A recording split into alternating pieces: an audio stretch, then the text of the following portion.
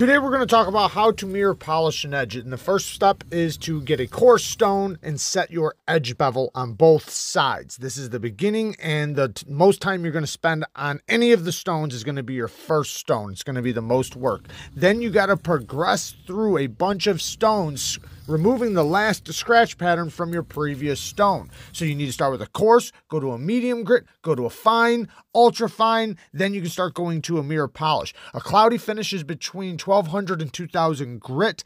A polishing finish is after 2000 grit. With this edge, I went to 5000 grit and then stropped on a polishing compound.